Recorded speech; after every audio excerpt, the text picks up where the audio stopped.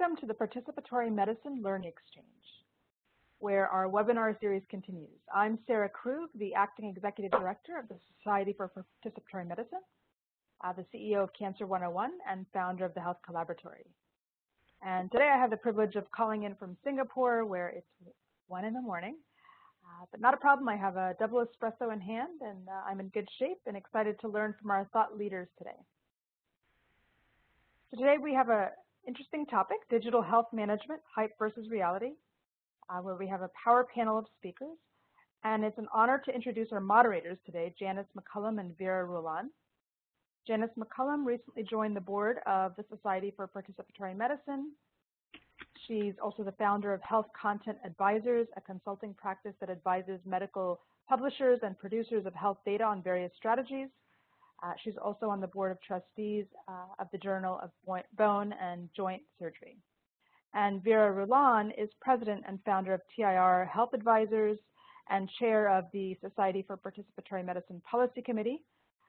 Vera is also on the executive council for the Center for Healthcare Innovation and senior strategic advisor for the Personal Connected Health Alliance.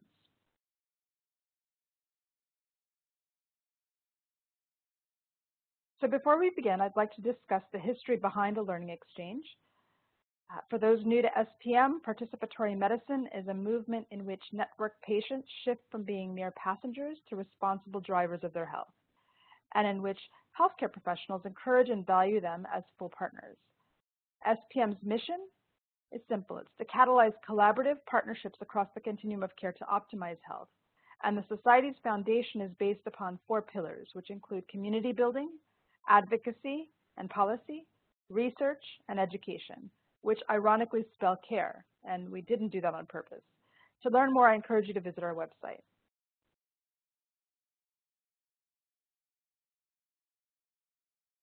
Now, the Learning Exchange was created to help you showcase your work.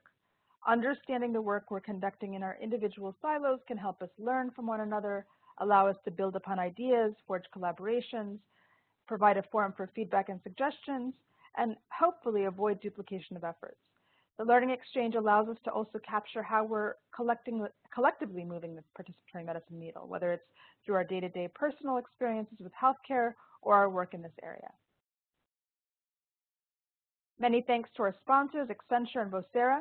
Vocera, who is also graciously hosting our technicals through WebEx, offers the leading platform for clinical communication, and their mission is to simplify and improve the lives of healthcare professionals and patients while enabling hospitals to enhance quality of care and operational efficiency.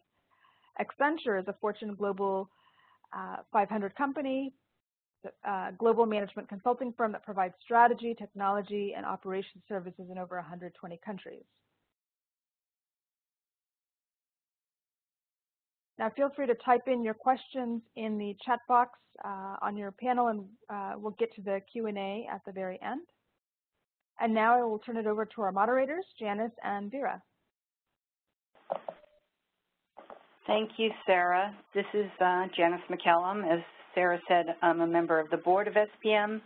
The short bio she gave only touches the surface of my background, so if you want any more details or connect with me on LinkedIn, just look me up on LinkedIn. Well, I want to welcome all of our attendees listening real time and to those who will be listening to the recording. Today's theme of digital health management, hype versus reality, was chosen because it reflects the disconnect most of us feel when we hear about new technologies that will revolutionize healthcare, but don't necessarily see how most of the new devices and apps will help individual patients who we know with their personal health goals. Today we're fortunate to have 3 outstanding speakers. I'm going to move on here. Whose expertise in digital health technology runs the spectrum from an expert in healthcare provider strategy, a pioneer in government incentive programs for consumers, and a founder of a nonprofit consumer health advocacy organization. More details to follow. My role today is to introduce the speakers. Vera will jump in to moderate the Q&A session after the presentations. I think Sarah said use the chat window, but there's actually a Q&A window as well. We'll look at both of them, so wherever you want to type your question. Before I introduce the speakers, let me just describe the plan for the rest of the hour.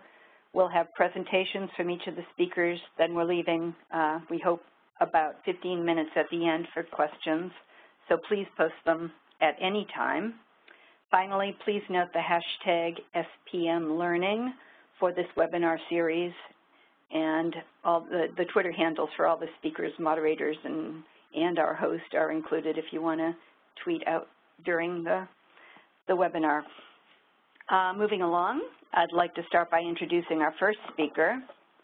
As Vice President Connected Health at Partners Healthcare in Boston, Dr. Joe Kvidar is creating a new model of healthcare delivery, developing innovative strategies to move care from the hospital or doctor's office into the day-to-day lives of patients. He's the author of The New Mobile Age, How Technology Will Extend the Lifespan and Optimize the Health Span, which was published in 2017, and The Internet of Healthy Things, published in 2015. He's also a professor of dermatology at Harvard Medical School. Under Dr. Kvidar's direction, Partners Connected Health has launched innovative mobile health programs, virtual care initiatives, and clinical research programs at Partners Healthcare affiliated hospitals, including Brigham and Women's and Mass General. He's the program chair for the Connected Health Conference. Sorry, I'm hearing some background noise. Can somebody mute? Where was I? He's the program chair for the Connected Healthcare Conference, an industry-defining event co-hosted by Partners Connected Health and the HIMSS Personal Connected Health Alliance. He currently serves on the editorial board of NPJ Digital Medicine, a Nature research journal. The popular C-Health blog provides his insights and vision for connected health. He's also a strategic advisor to Flare Capital Partners, Wave Edge Capital, PureTech Ventures, and Qualcomm Life, and a member of the board of Be Well Connected Health. There's a couple more things, but I don't know if we have time to include them all, so I think I'll end there. But before I hand it over to Dr. Kvidar, I'd like to introduce the other speakers, then we'll launch directly into his presentation. After Dr. Kvidar, Lygeia Ricciardi will present her perspective on hype versus reality in digital health. Lygeia has been at the vanguard of consumer engagement in digital health for over a decade. After developing case studies for Harvard Business School and serving as the director of the Markle Foundation's health program, she joined the Office of the National Coordinator for Health IT, or as we call it, ONC. At ONC, Lygeia established and led the consumer program, putting consumers' and patients' concerns on the map through policies and public-private partnerships, such as the Meaningful Use Incentive Program and the Blue Button Initiative. Lygeia currently advises companies ranging from startups to Fortune 500s on how to develop and implement digital tools and strategies that support individuals' participation in their own health and healthcare. Following Lygeia, we have Donna Cryer, who is a patient advocate, and attorney who founded and leads the Global Liver Institute. She's a frequent speaker on topics of patient engagement in research and healthcare delivery redesign and serves on several boards, including the People-Centered Research Foundation and Sibley Memorial Hospital in Washington, D.C. I want to give a warm welcome to all of our speakers. As someone commented on Twitter, we have a panel of rock stars today. Sorry, I'm hearing background noise again. Dr. Kvidar, I'll hand control over to you now. Well, thanks so much, Janice. It's really a pleasure for me to be a part of this event today. I've been a supporter, fan, member of the Society since its inception, so it's a real pleasure to be part of this. And to talk about hype versus hope, I feel like I spend most of my time talking about that. With 25 years of experience in the space, I have to remind myself not to be too hopeless sometimes because there is so much hype. But what I decided I would focus on today is this one small area which I think influences much of our hype versus hope problem, and that is how we communicate particularly about behavior change. And one of the things that I've learned in my time in the area of connected health is how much of the end result of using these technologies, particularly in the care of chronic illness, is the getting the ball over the goal line, if you will, is all about behavior change. And in my opinion, and I'm going to lay out my case for you momentarily, we don't quite have that figured out, and that leads to a lot of people having solutions that in the beginning they seem to be shiny new toys, and then they die quickly because they haven't really figured this out. So I'm going to share what I believe the quandaries and dilemmas are in this, and there are several. Then I want to talk a little bit about a framework that we developed in my first book, The Internet of Healthy Things, for understanding how to design for behavior change, and then just a couple of examples because I know time is short for that. So that's my agenda, and let's go right into it. So I think we could all agree with this. I hope everyone on the phone and on the line is in agreement that we all want to live a long, healthy life. Quite candidly, if you don't believe this, in our society, we offer you mental health counseling. That's how much of a given that statement is. The challenge with it, though, is really that we want to do this on our own terms, and we want to do it without accountability for short-term decisions. So many of the decisions we make on a short-term basis influence lifespan and health 10, 15 years down the line, and our brains just simply aren't wired to process that information and make those decisions. And I'm sure many of you are students of behavioral economics. There's a lot that's been written on this challenge. So that's the first thing I want to say is the paradox is we want to live a long and healthy life, but we have all these little things that get in the way. And so our response to that has really been two things. One is a traditional marketing approach, and the other is the medical model. And they seem to be quite different. Neither one of them, in my opinion, is working all that well. The traditional marketing approach is designed these days in a digital mobile world to inspire an impulse purchase. You see something come up in your Instagram feed or as a banner ad on a website or wherever you might be scrolling through content, and it's interesting to you, you click on it, and you're in this world where you're being grabbed into doing something.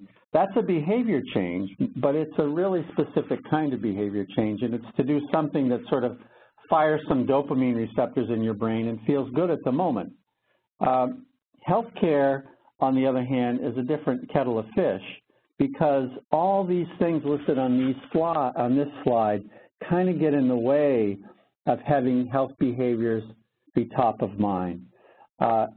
They're not sexy. Most of the time we're talking to people about an illness, about reminding them that there's something wrong with them. Nobody really likes to be reminded of that. Life tends to get in the way. You have this discussion with your doctor and leave the office really, really pumped to go out and be healthy, and then 15 things between the time you get in the car and get home are in the way, taking care of family, doing other things, work-related projects, and there you have it.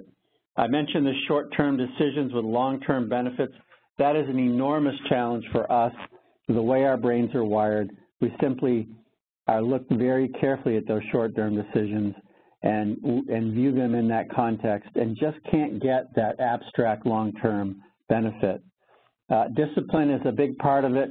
It's just much easier to go off the wagon. We all know this. And the same impulsive behavior that's sought after in retail is often detrimental. So in a way, the retail marketing is exactly the opposite of what we need. And finally, denial is a powerful thing. So we have all these things that kind of get in the way of us choosing the right path. And of course, there are others as well that help us not make the right choice. Now, on the other hand, the medical model is overly clinical. And I grew up, I'm trained as a physician. I still see patients. And I'm always struck by patients who come to me, and those of you who know me know I'm a fairly mild-mannered fellow, and people come to me and say, I'm a dermatologist, they say, don't yell at me because I have a sunburn. I haven't yelled at anyone in 30 years. But the medical model is about cajoling you or trying to frighten you into behavior change. And we have to realize that it's not about education. Educating you simply that you're doing something that's not good for you falls on deaf ears. It's more about inspiration, and we're not really good at that at all. So the medical model is really about frightening you. It's about trying to convince you that if you don't do something, you'll get sick. It just doesn't resonate. I don't know if it ever did, but it certainly doesn't resonate in the early 21st century. And I think this factoid here just really compounds the challenge that most of the things that we're talking about don't give you symptoms. And I'm talking about high blood pressure, borderline diabetes, high cholesterol, all of those silent killers that you can affect on a daily basis with lifestyle changes, but you get no feedback loop. And so you're out there saying, well, I guess I'll have the chief tick. I don't feel any different, when in fact that's having a negative effect on your long-term health. And then the last thing, which is not mentioned on the slide, but I'll throw it in just because it makes it seem almost hopeless, is that we're surrounded by opportunities to make unhealthy choices, whether it be in the foods we eat or whether it be all the elevators and escalators and all the non-taking the stairs or parking our car close to the destination or getting a ride in a golf cart when you're at someplace. All of that stuff is designed to be unhealthy, and it's just surrounding us. So we have an enormous challenge in this healthy behavior change problem. Now, I got inspired to really think hard about how to change this about 5 years ago when we were starting to put together the framework for the Internet of Healthy Things. And this stat is, of course, old news to all of you by now, but when I first heard it, I was riding home, and it was some story on NPR, and it really struck me that we have these devices that are so addictive that we can't put them down. We keep checking them. It's fear of missing out. There's a little bit of, again, dopamine in the brain that gets fired. And I was thinking about it in the context of something we were doing at the time, which was remote blood pressure monitoring. And we had these two hub devices in the field. Now, the way these programs work is nowadays you use a Bluetooth cuff, but in those days we had a mixed environment. So on the left there's this device where you would plug your blood pressure cuff into the plug you see there and push the blue button, and that would upload your data to the cloud where we could capture it and share it with your clinician. And on the right is a wireless device, really a predecessor to Qualcomm's TueNet Hub, actually. And that one automatically connected. So what you did was take your blood pressure, and wirelessly it magically wound up in the cloud. And because we had these two in the field at the same time, we decided to look at their utilization, and we found that the people who had to push the button uploaded their data 3 times less frequently than the people who didn't. And so I was puzzled by the fact that we somehow managed to make your smartphone so addictive you check it 100 times a day, but we've somehow made taking care of your blood pressure so either boring or frightening that I can't get you to push a button once a day to upload your data. And for me, that was really a turning point, because that led to one of the pivotal chapters in this book, The Internet of Healthy Things. And it's on that note that I want to share both the framework we developed and, again, a couple of examples of how this works. So the big picture framework from the Internet of Healthy Things is about collecting all kinds of specific data about you, so-called digital exhaust or digital dust that you leave behind every day, whether it's your GPS data, your mobile purchasing data, your frequency of how outbound messaging, maybe it's something from your Apple Watch, et cetera, your Fitbit, all of these data, and then applying an analytics framework to them so that we can develop a unique persona of you and you alone, and then applying an engagement philosophy. And again, because of shortage of time, I'm only going to talk about the engagement piece today, but the first two pieces are important, and they're covered in detail in the book. And this is the 3 strategies and 3 tactics that we talk about for keys to engagement. This is our framework. I'm sure there are others that are equally compelling, but it's really helped me. So very succinctly, because again, I only have time for a few examples, make it about life. That's this notion that health has to fit into your life. It can't be this thing that goes on in parallel. We as individuals that are helping you shepherd you into a healthier life have to be able to get our messaging fit into the context of your life. A quick example of that is if you want to lose some weight, maybe it's to fit into an outfit and go to a special event, as opposed to me saying if you don't lose 5 pounds, you're going to have a heart attack in 10 years. That's make it about life. Make it personal. I have an example of that one that I'm going to share, but that's the more personal these messaging scenarios get, the more uptake people display. Reinforce social connections. I think every mobile interaction these days has a social component, and that's no different in encouraging healthy behavior. Now the tactics, subliminal messaging, I have a little story on that one. Unpredictable rewards is simply that, which is when you open, that's really why we keep going back to our phones, because we want to make sure that there's nothing there that we miss. So it's the other side of fear of missing out. And then sentinel effect, which is very much related to behavioral, to social, in the sense that it's about this notion that we behave differently when we know we're being watched, especially by someone that we respect. And so as healthcare providers, we try to use the sentinel effect in a lot of the work that we do. All right, so again, I'm going to go through this now lickety-split so we have time for our other presenters. But the 3 engagement strategies, again, you see pictured here. And I'm going to focus on a project called Feet Forward because it illustrates personalization.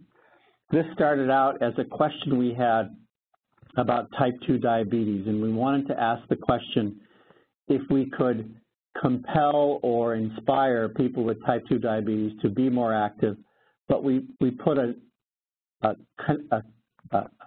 catch, which was we wanted to do it without human intervention. So we wanted to develop an automated system that would result in people being more active. When we took in 4 kinds of data, including their wearables, an activity tracker, some data about their level of interest in being more active, weather, and some very simple location data, and we would send them once a day a personalized contextual message that was relevant to all 4 of those variables, encouraging more activity. And sure enough, after a 6-month program of people getting those messages, not only were they more active, but their diabetes got better with the same or a cohort effect as a oral anti-diabetic drug. So this was, in our minds, the beginning of the concept of digital therapeutics, and it was all about personalization. Make it social is another fun story. I just have to tell this one because, again, we fell into it, but we were lamenting with some of our colleagues in pediatrics how they want teenagers, particularly with asthma, to fill out a tool called the asthma control test because it gives them a sense of impending bad outcomes. People who score low on the ACT are people you want to watch more closely and try to help them avoid an ER visit or an admission to the hospital. So we were lamenting that, as you can see here, 18% of the time when you present teenagers with this form in the waiting room, that's the number of times they fill it out. It's dismal. So we did something very simple. We put it on a Facebook group. We created a private Facebook group for these teenagers with asthma, and lo and behold, their engagement with the survey went up to 79%. That was our goal, but the unexpected consequence was that they actually did better with their asthma control. by a 1.47 point difference simply by being in this Facebook group, no other intervention. And that told us just how powerful social can be. Again, another example of a digital therapeutic. And on the 3 tactics, I only really have time to share with you a story around subliminal messaging. Again, another one I love because this one, by the way, also I think is an illustration of make it about life. They're very similarly connected in this story. So the reason you see a feature phone here is because we did these experiments before the advent of the smartphone, and that's an important part of the story. And one of the dermatology residents came to me one day, this is at least 15 years ago, and said, hey, I have an idea. If we sent people a text message, do you think they would use sunscreen more frequently? And I said, I don't know, beats me. Let's give it a try. So we set this experiment up where everyone got a tube of sunscreen with a measurement device on it. So we knew when they were actually opening the tube.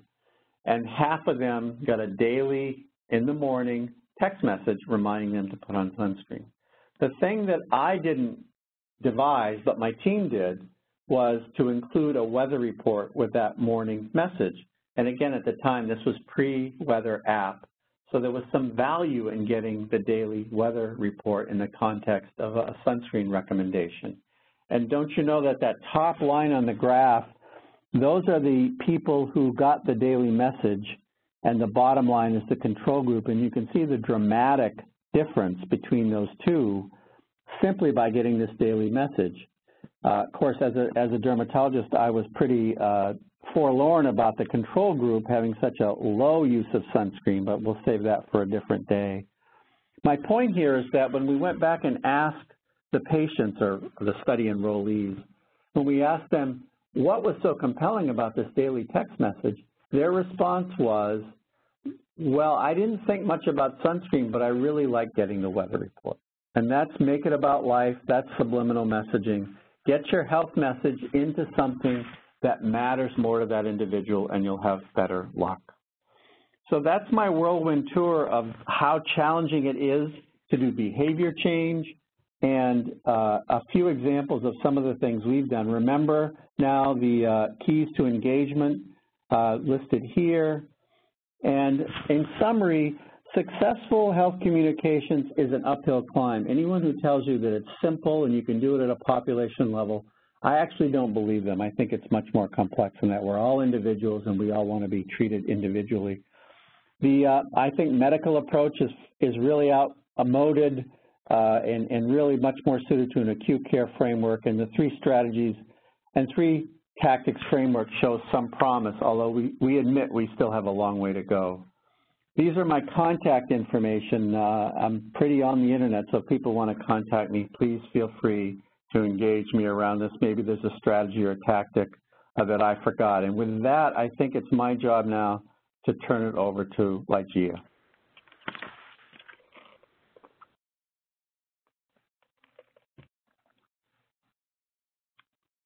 Thank you, Joe. You're welcome. This is such an honor to be joining the Society for Participatory Medicine, which I've been an enthusiastic member of for many a year, and also to co-present with Joe and Donna, whom I've both learned a great deal from over much time. So as I was thinking about this topic, I kept thinking about a journey, and I'm a fan of The Wizard of Oz, so I decided to make this my overarching theme for this brief presentation, because in part it's a fun movie, but it's also very rich in metaphors that I think really apply well to this circumstance. So when we think of digital health and its promise, it's almost like Oz. I heard a couple of weeks ago investor John Doerr speaking of the digital tsunami that we're unleashing in healthcare and how it's going to transform everything. And that's one example of the kind of positive hype that we hear, which is exciting. But for those of us who've been in this area or watching it for a long time, it can get frustrating sometimes. And we're thinking, is there anyone behind the curtain? Is this all hype or is it all a lie? And, you know, folks who've given rise to that concern include the AMA CEO, who said relatively recently, from ineffective electronic health records to an explosion of direct-to-consumer digital health products to apps of mixed quality, it's the digital snake oil of the early 21st century. So lots of different opinions on hype versus reality and whether digital health is all that. My feeling about it is that in some ways, I mean, it's certainly not a silver bullet. It's not the perfect fix for all that ails healthcare, but it holds real potential. We just need to remember that we're really early in the journey. So I would kind of frame it a little bit differently and to think about the fact that what we're trying to do, as Joe said, in part, is to change health behavior, which isn't easy. That certainly takes a long time. But we're also changing the healthcare system and a whole culture that's very well entrenched. And I like to keep in mind words attributed, I've seen them attributed to both Peter Drucker and Bill Gates, I don't know which, but they're both right, which are essentially, we greatly overestimate what we can do in 1 year, but we greatly underestimate what is possible for us in 5 to 10 years. And I think that's very true in the context of digital health. So what I want to do with my remarks here today is to show you some areas that give us evidence of big change that's underway, then show some areas where we've seen less change and perhaps it looks like the reality shows no signs of living up to the hype, or where we just don't see anything happening yet. A couple of examples of good things that are working, and then kind of what to do about it is the final wrap up. So in terms of big change that's underway, let's step back and look at the really big picture. And a lot of this doesn't have to do with health and health data specifically. It's more about data and information and the explosion we've seen over the last few years. You guys, I'm sure, have heard that more data is going to be created in 2018 than in the previous 5,000 years, or other versions of that. The point is that the volume of information available is really exploding. That's in part due to Moore's law, that the number of transistors per square inch on an integrated circuit doubles every year. And so memory is going up, capacity is going up, and at the same time, cost is going down. That's pretty awesome.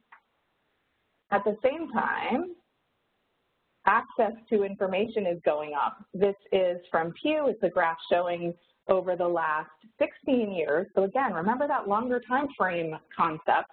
You know, about 17 years ago, no one really had broadband at home or used social media or owned a smartphone or owned a tablet, even just a few years ago. But internet was still very, very new. And now we have more than half of the population engaged in all those things. Particularly owning a smartphone has really flipped over the spin point. 77% of folks own this. And this is data as of last year, so it's probably higher right now. Zooming down to healthcare in particular, if you look at the changes we've seen just in the last few years in terms of patient access to health records, this is really amazing. This is data from ONC where I used to work.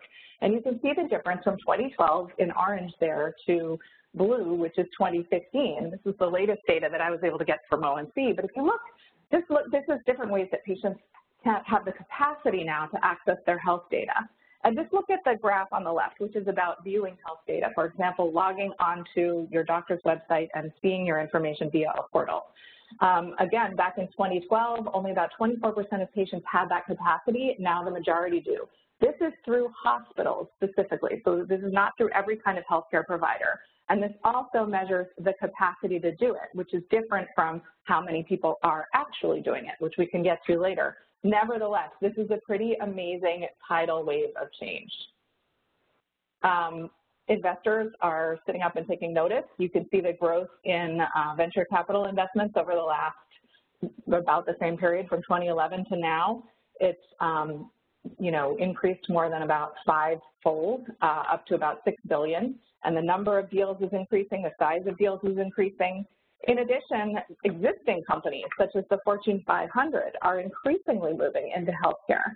And I think that's not just because there's a lot of money in healthcare, but because of the technology and access by consumers to health data. People are seeing the options now. So you have companies like security companies like Honeywell that used to have nothing to do with healthcare that are now creating smart homes that have healthcare elements. Or car companies like BMW that are building sensors into steering wheels so that they can check people's heart rate as they're driving. So all of those amazing things are going on. At the same time, it can seem like there's not a lot to see yet. It's as if it's hidden under a house. All right, I'm playing a lot with the metaphor here, but you get the idea. So this graph here does show some dramatic adoption change on particular digital health technologies, but what I really wanted to focus on is the fact that with telemedicine and wearables and mobile tracking, those first three categories of digital health type tools, we're still at relatively low proportions of the population who've ever tried this kind of stuff. So even though the rate at which adoption is going up is pretty impressive, still we haven't hit that tipping point yet. So it can feel like digital health is all hype. At the same time, most of the apps and tools out there, and this is looking at mHealth apps in particular, are about wellness. That big category on the lower right, the blue, the red, and the lighter blue, that's all about fitness, diet, nutrition. Not that that isn't important, but people feel like that isn't necessarily cutting at the core of healthcare or perhaps relevant yet. And only about 10% of apps have the capacity to link to a wearable or device. So again, early days. These are the sensors and devices they link to. I want to draw your attention to this. So this is, you know how we were looking at that data of people having access to their health data from hospitals and other sources of traditional health system data, such as providers' offices? So this is what's exciting. Yes, this is a chart from ONC that shows what happens with the people who actually have access to their data, who are roughly about under 30%, still about 20 to 30% of the whole population has actually accessed their data either via a healthcare provider or a health plan. What did they do when they accessed that data? Most of them viewed test results. That's the first line up there. Way down at the bottom is transmitting that to a service or an app. But that, in my opinion, is where a lot of the magic is going to happen. A lot of that hype that we want to happen will happen when patients are more able to share their data by transmitting it to another healthcare provider, which only 10% did, transmit to a caregiver, which only 4% did, or transmit to a service or app, which only 3% did. And again, this is of that small proportion that have even accessed their data. So again, context-wise, we are way in the early days. Two examples of apps and tools and health system partners that are leading the way to sort of show some bright spots. Ochsner and Apple have a nice partnership, crossing over traditional industry types of collaboration. Starting back in 2014, Ochsner started working with HealthKit and giving Apple Watches or using Apple Watches with patients who had uncontrolled blood pressure. 2 out of 3 had their blood pressure under control within 90 days of enrolling in the program. So that's pretty impressive. Another example, and this kind of ties back to what Joe was saying about just-in-time information and something being relevant to patients' lives. There's been a lot of challenge, and at least through meaningful use policy, perceived challenge in getting patients to pick up their test results or to access their information online. A company in health called Healthvana has been particularly, I think, savvy and thoughtful about how they make that happen. The image that you see is a screenshot from Tinder, the dating app. And Healthvana gives test results primarily around sexually transmitted diseases such as HIV and other STDs. What they've done is create basically kind of a badge that a user can put on their Tinder profile that shows that as of a particular date, they were tested for a particular condition and they're either negative or positive. They're putting that up there on a dating app because it is relevant to a real life situation. They want to get a date and they want to show what their status is in real life. And amazingly, or I think impressingly, there's been about 85% of patients log onto Healthvana and take action, whether or not they're using it through Tinder. So clearly they're doing something right on the engagement side. Another bright spot of just general, like what I see as the future are companies or co-ops such as Savvy Co-op, WeGo Health is another one, that are actually bringing patients every day as consultants into the design process and enabling them to be hired by companies that are designing apps and tools. And I think that that hopefully is a model that will replicate and continue to grow. So those are bright spots, as you know, just from living in this country and no doubt trying to access your own health information. The typical experience is often much more frustrating. It's hard to get your data. When you do have apps and wearables, they don't always work or they don't work with your life. A lot of the challenges in getting health data have been documented on sites such as getmyhealthdata.org and other places. But let us not despair. What should we do next? Well, the first thing I would say is be patient and go along with it.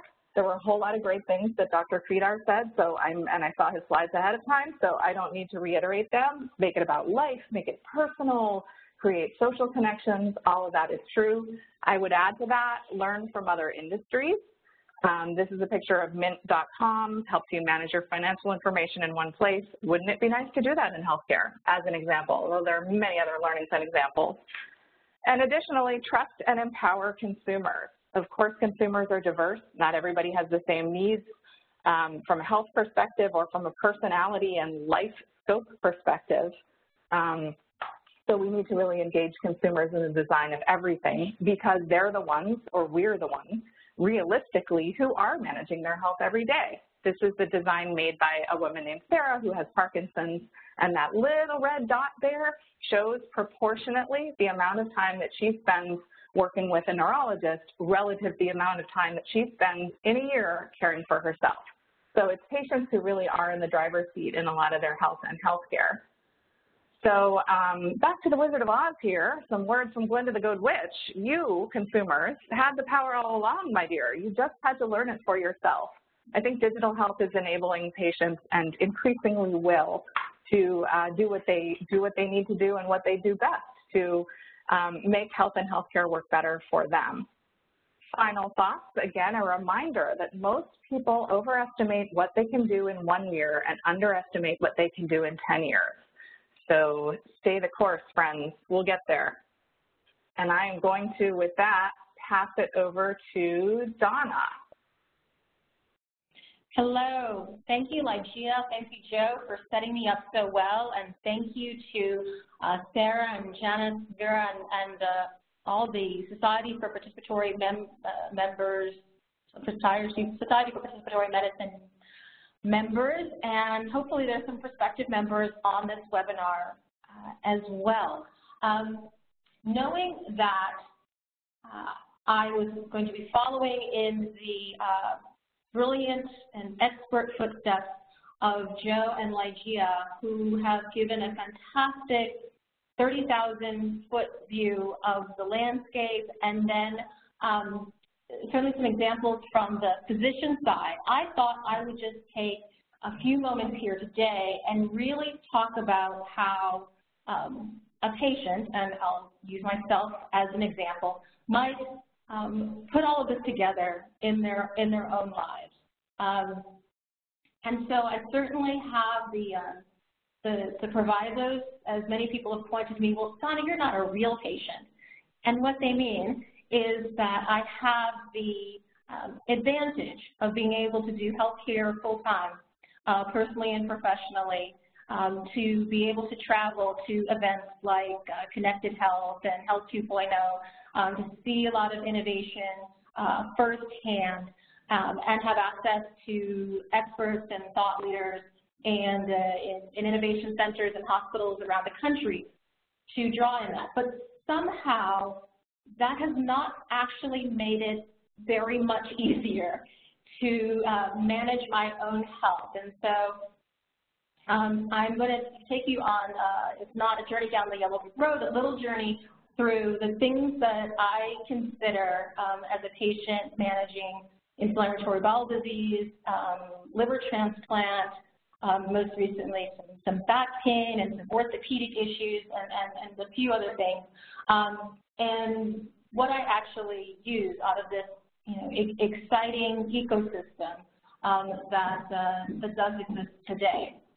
So what I think about, and what I have been talking about for several of the years, is that really for patients, and certainly for me, what people who develop apps or different health tools really need to think about is the relevance. So as Joe said, is there something of value added, whether it's a weather report or in the information itself, that makes it relevant to someone's life? Certainly any app I might consider for inflammatory bowel disease is not relevant to the great majority of people, thankfully so. So what information is relevant, and how can it be interacted with in the most convenient way possible. I really feel these days that if it's not on my smartphone, then it must mean I'm not supposed to do it.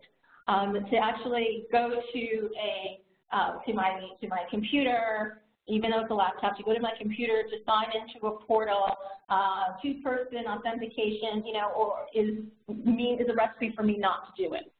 So is it as convenient for me as possible? And then finally, connectivity. That also, in some ways, is the convenience as well. So I lean towards apps that are connected with the other wearables that I use, the other databases that are populated. You can draw from my EHR and get lab results. And so the more connected any particular platform is, the more useful it is for me, and the more times that I will go back. And so these are really the three principles of what I think drive patient use for digital tools I want people to keep in mind when I sort of walk through what I actually do. And so, the impact of these tools on patient care, it was so interesting to hear, Joe, have you talk about the theme of behavior change, because I agree that is key, but the behavior I'm trying to change is usually that of my physician. I'm fully bought into this process, but I need them to come along this journey with me to be persuaded of the same facts that I'm seeing play out in terms of my symptoms and daily life, and to guide them to the same conclusions that I'm reaching in terms of what I need for care, and to talk about it with all of the other ologists that are comprised of my health team, even if I'm the only one who thinks of them as a team. So there are three things that I think are really important for me. And again, as somebody who has multiple chronic diseases ongoing with symptoms that have a real impact on how I am able to live, my daily life, and also someone who travels frequently, and so I'm in different time zones and the rest. So these are just a couple of things that I use to try to distill the wonderful things that my previous speakers have touched upon in terms of an example of real life. So the three things that I'm really looking for are, one, how can I create a holistic picture of what my life is outside of the clinic? So Lygia put that fantastic penultimate slide of Sarah's, of the very small time that's spent in the clinic versus the very large amount of time that is spent managing my care outside of that. But how can I give my doctors a view into what's happening all the rest of the time that they're not with me? So one of the things that I use is a virtual health coaching app. So it has two parts of that. One is the app has me go through on a daily basis, and frankly multiple times a day, and capture things like, have I taken my medications that I've already put in there, but also things about my energy level and my pain level. And so getting a little more picture of what my day looks like. For me, we have it tracked because it's customizable. We have it tracked how much water I drink, because fluid in somebody with an inflammatory bowel disease is a very important thing to track. But the fact that it's customizable, so again, it can go back to making it relevant for me so that it's worth my time to go into it and enter data multiple times a day, because I can then give that picture to my doctors. And several of the metrics that it captures are entered automatically through the various wearables that I have, an Apple Watch and a Misfit, Shine, and I've certainly gone through all of them, Fitbit and things like that, and do most things through my Apple Watch at this point. But that connectivity and the convenience of having most of things arrive already pre-populated is one of the main reasons why this app, this particular app works for me, as well as the fact that once a week, I have an opportunity to talk one-on-one through FaceTime with a health coach. So, I've done it in New York, in San Francisco, home in DC, in Paris, wherever I am, I can have the health coach who helps sort of, keep me on track, think through, strategies to overcome any challenges or barriers to achieving the goals that we have set. But also, and I made this realization actually as I was sitting in an HIT policy meeting one day, that with having this health coach who saw all of my data in basically a real-time basis and was checked in with me through a chat feature almost every day, it was the first time I really had a partner, even though I have a great primary care doctor, but it's the first time I really felt I had a partner who understood the totality of my life and what it really took to live that life. So the second thing I really think about is, developing an evidence base. And yes, it's just an N of 1, but at some point, and as much as I deal with policy and population health, getting this one person healthy is the goal for the day. And a lot of that can come from very simple devices. I've used my Whiting's, now Nokia, scale and blood pressure cuff to, and Joe, you can appreciate this one, to help my doctors diagnose something as, obscure as a cortisone cream for a rash that we were using too extensively, and it gave me Cushing's syndrome, and it's an acute case. And so, but what I was able to show them was actually the graph from my scale, from my daily weigh-ins, that showed, in a 24-hour period, I gained 5 pounds, which they previously, when I just explained it to them and my doctor in narrative form, they wanted to say, well, it's after the holidays, of course you gained a little weight. But when I showed them the graph from the scale, they were like, oh, something's going on. So it's changed the conversation. Being able to track and show trends over time has really transformed my conversations with my physicians, as well as being able to correlate different events, whether it's a change in medication with then changes in sleep or other metrics, to either show that the medication worked or didn't work, and it's helped us move on and make changes to my care plan. And then the third thing I want to mention, we are closing in and we want to have time for questions, is fostering actionable communication. So I'll talk about text first before Facebook groups and online community, because frankly, text is what I use when I want to, A, talk to my doctors in a time, sensitive manner, and or just a time frame that makes sense to me. So I've almost never used the secure messaging platform in the portals. It's also what I use when I want to get my doctors to talk to each other, particularly to talk to each other within my presence, so we don't keep going back and forth across various loops. I have, texted and then done a conference call for, do we need a blood transfusion or an EPO injection, when I was in the hospital, and gathered the nurses around. And so instead of 3 hours of decision making, we called my hematologist, and we got the decision made then. So I lastly want to talk about Facebook groups and online communities, because certainly from the point of view of leading the Global Liver Institute, it has been something that I've seen give instrumental change and really support people in giving them actionable strategies and answering the questions that aren't answered in the doctor's office, and empowering them both to ask questions and giving them the right questions to ask. And so I will